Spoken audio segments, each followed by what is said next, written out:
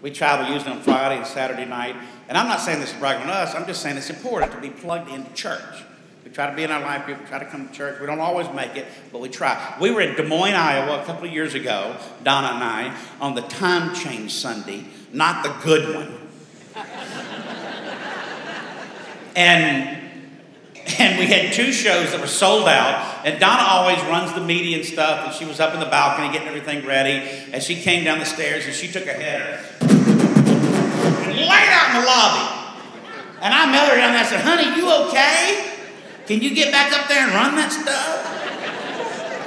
As her legs swelled up. And they had to park her in the pastor's office the rest of the night. That's where she stayed. And the pastor came in and gave her one of the church t-shirts. And here's what it said. It's coming up, right? "A place for hurting people." That was the shirt. As her leg got bigger and bigger. But we did the 2 shows. Got back to the hotel that night at midnight, which was now 1 a.m.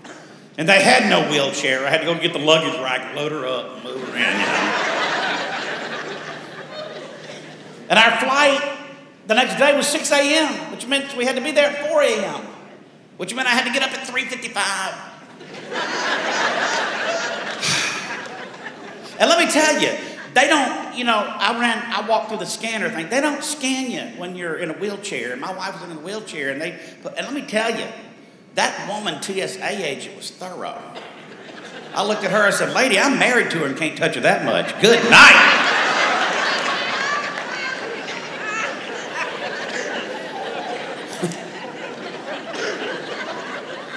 True. But we got on the plane, we made it back, in time for church, because it's important.